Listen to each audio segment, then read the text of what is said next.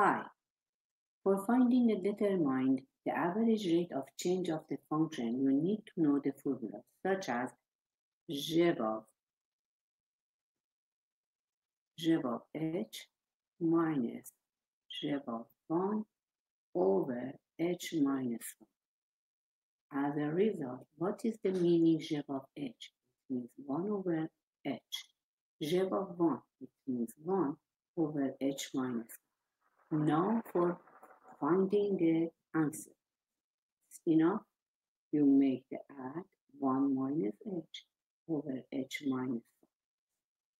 So it means h times h minus 1, 1 minus h. If you see the top and bottom, you by taking a negative, both expressions the same. It means negative parenthesis h minus 1 over h minus 1. Cancel out, the answer is negative 1 over h. I hope it makes sense. If you have any question, please let me